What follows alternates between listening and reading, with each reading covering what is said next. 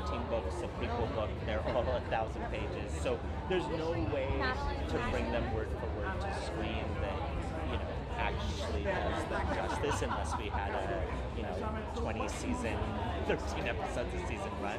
So I think, you know, what we've tried to do really is capture the heart of the books and the story there. You'll see all the characters that you books that follow. Oh, yeah. I think for me, as a big fan of the book, You look so dapper. I know, I do, yeah. Tell me something I don't know. and most Hello, Hi, of Madeline. I'm good. Very excited. That's very exciting. I know, I can't believe it. We're already here. Are they going to make you go back to work tomorrow? No. I'm not working tomorrow, but Marcus is. But no, thankfully not. Wouldn't be good for anyone. They only let you out of the cage for like... That's right. Get dolled up, glammed up, and then, you know, back into a Czech forest until 3 a.m. Yeah. Are there a lot of night shots? Night shoots? There are. You know what? I've, without giving away too many spoilers of season 2, season 1 I was outside a lot. Me and Marcus. Don't think I was ever inside. So there are a lot of night shoots on this show, but you know, it's beautiful. There's some amazing scenes that happen at night, and it's brilliant. So yeah.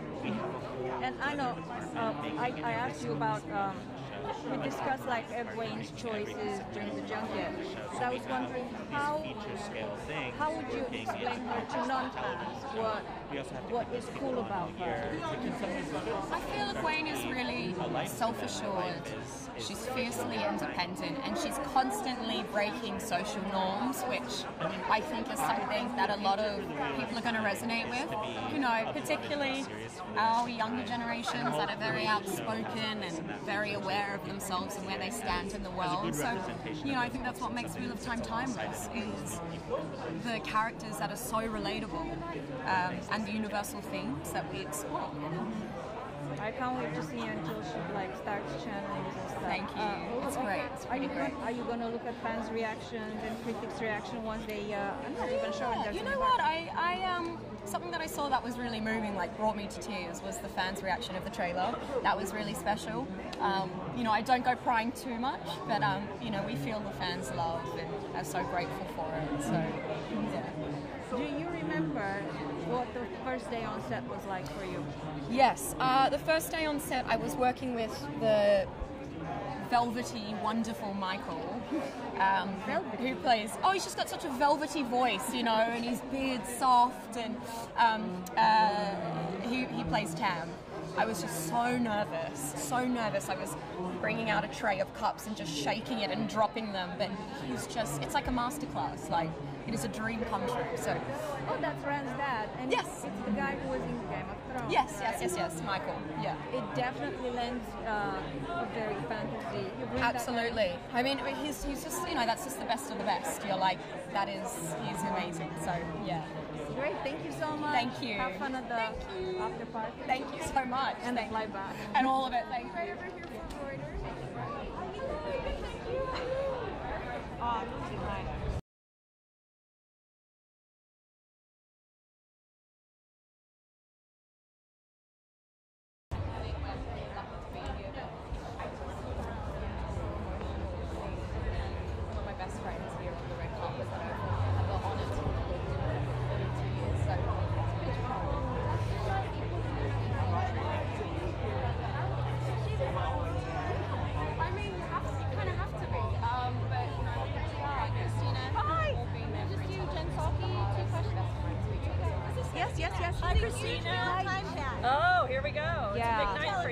I'm sorry, my husband read the book like 15 times, all 14 of them. Oh my god. Yes, he got me onto them. I love that. Yes, when I was reading them, I thought that would be amazing to make into a series, but I somehow found it unfilmable at the same time. Yeah.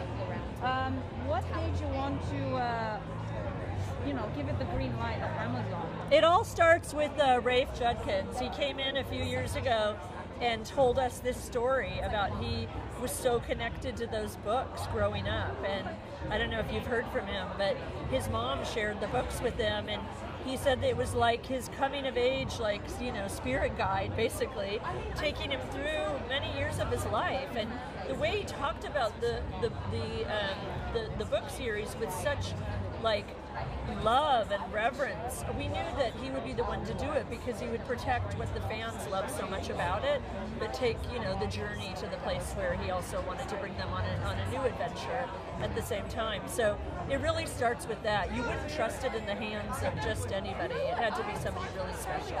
Yeah, especially I thought it's amazing that nobody had actually done anything with it until recently. I was kind of surprised by that also. I really was.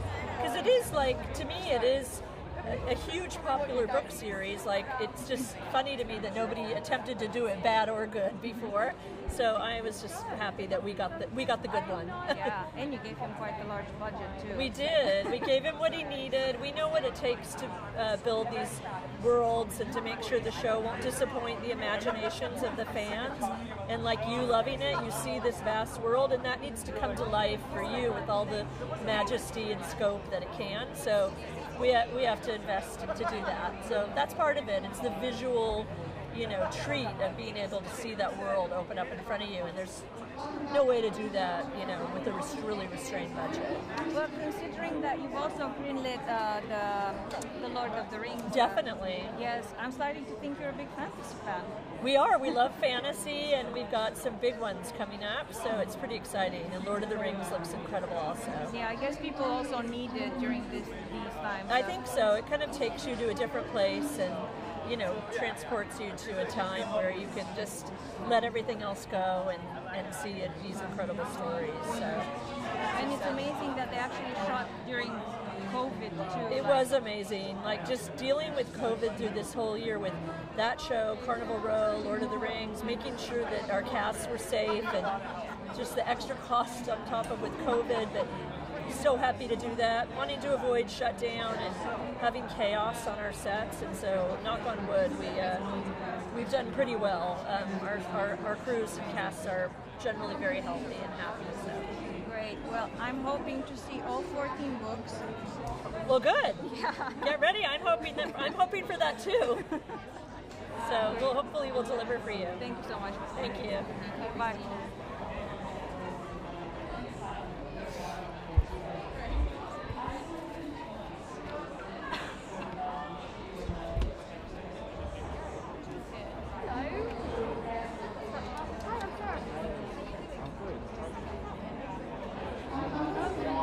Do you guys want markers? Yes, yeah.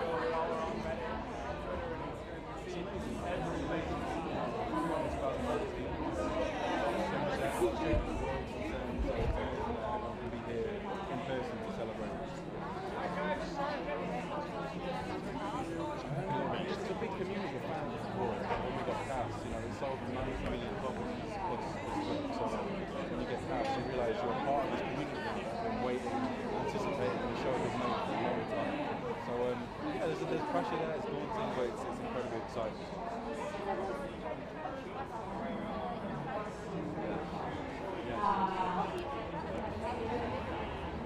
Well, I mean, there's so much in the book. I mean, there's a reason why the book is so popular. I think people are going to resonate with both the characters, with Robert Jordan created, but I think what a real international casting show. I think you'll see cultures and people and fantasy that, you know, it might not have done before, but it feels very timely and very, yeah, those are the reflections you see that. Yes. They're just the dedications as well. There's so many things and aspects of the show that she can set above. Obviously there's magicism in this world that women use, and she's a focal point of that, and she brought the whole physicality and the body language. And just seeing how much time she puts into everything, the character, she's doing the audio books now, like look at everything she cares about this project so much. Oh my god. This handsome devil. It's a fan, it's a fan. How you doing? How you doing? You look still. You look loose, loose. Oh.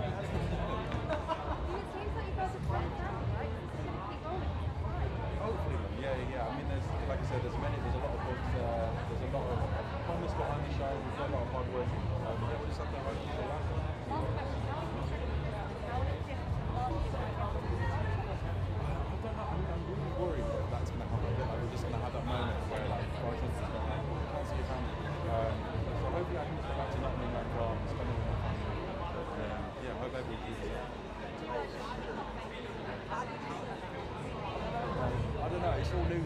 I don't know. Just have to take it a step at a time. Yeah. That's all that's yeah.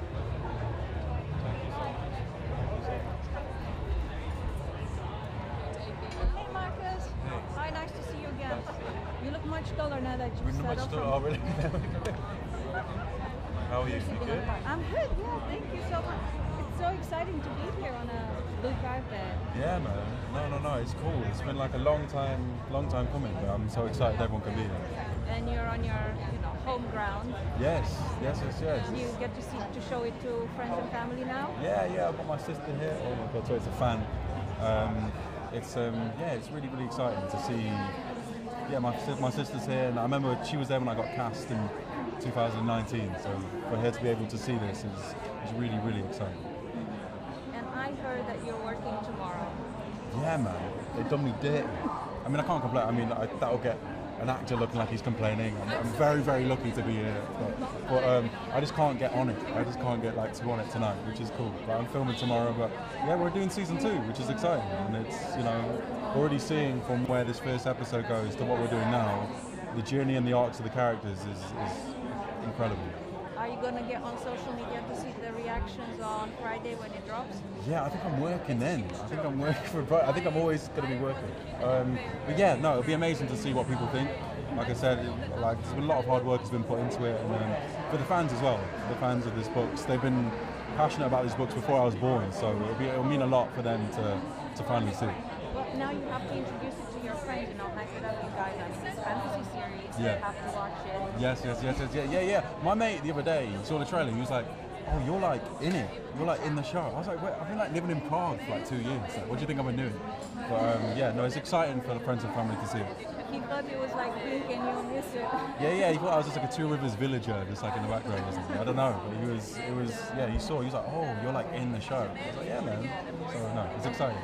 So how would you describe your character to people who have not read the books and have no read? Yeah, so he's the local blacksmith in the Two Rivers, the village that we meet them in at the start. He's the gentle giant, really. He's sort of quiet, introspective, very careful with what he does, and very thoughtful, and just a loving friend, really.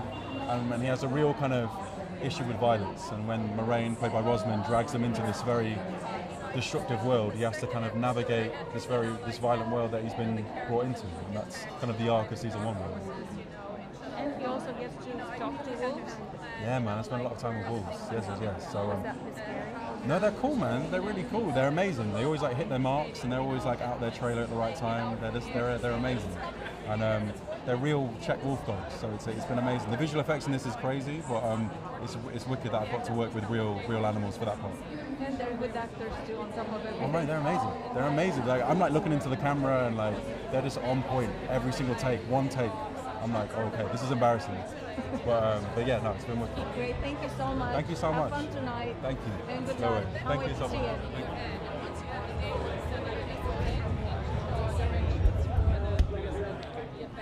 I'm not sure if we're going to get Marcus to come back here. We'll see. This was reformed at Try Hard. Matt has to be severe with all these cast members stopping by. So great. They're amazing. They've been really, really great. She was the best. All the my fellow fantastic.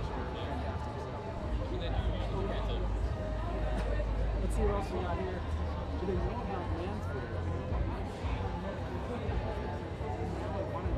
Honestly, that might be one question I can ask you after this. I have to ask.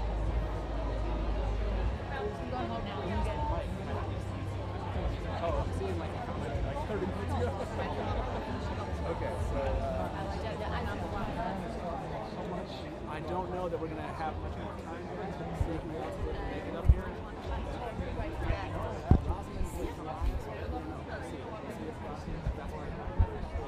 See, like I said, if we get a chance to talk to Marcus.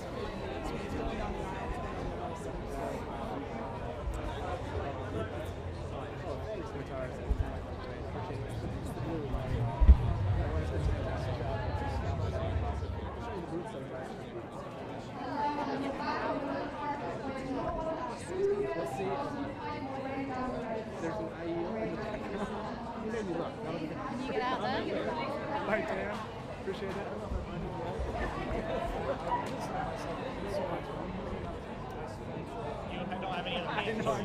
Could you, sorry, miss, excuse me, could you call him for me, please? Could you call him for me? Yeah, exactly. No You don't know his name? No Manfred doesn't forget, so you're not going to get it. Loyal book clubs and matches, Celine, this brings up a good point. So there's a metaphysics change. You got to break that down. Like, I mean, metaphysics experts break down about what that means. This idea about Manfred, how that affects the possibility of Manfred. That's going to be amazing. Daniel is talking to Daniel. Yeah. Sure. Everyone's been allocated this place where they stand. You can't run But around. I have to understand if you're working for the Daily Mail, I have to come down, I have to speak to her. But you need to like, talk so, to someone who's so dealing she with hasn't come up. publicity, not run around. This is not how we do things. And then I've got to get a story. Do you know what I mean? I have to get a story. But you can't run around on the carpet. Our job is to make sure that everything. I don't know you. I'm not running. I don't know. I mean, I'm a legitimate.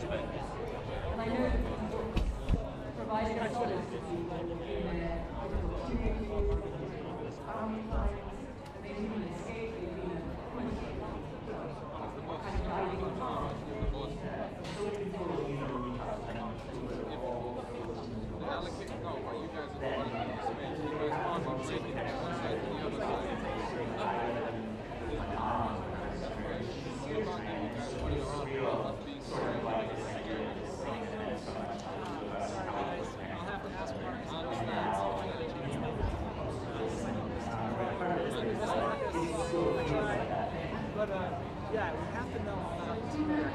That's just something that has to happen. It is nice when you find it calming down. So at least I can go back and go, yes.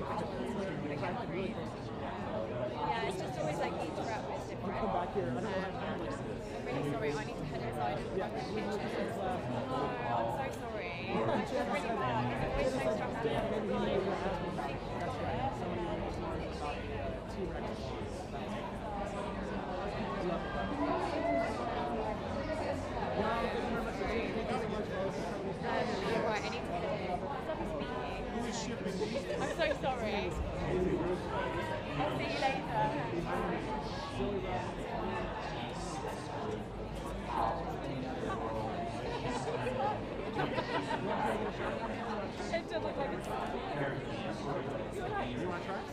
and you're like, the camera's not even pointing. Yeah, you mean it. We'll see this. This is really okay. Please so light, how can this say, get delicious British snacks while you're here? It's great.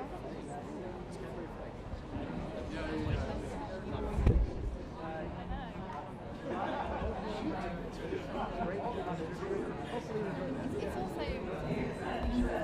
also exciting for a show that she's producing that no one's ever watched before, the Beats Game.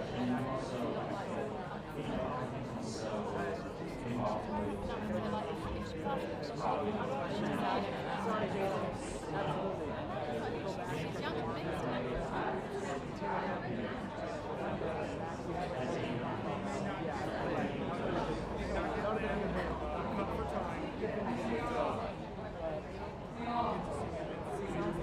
Lauren.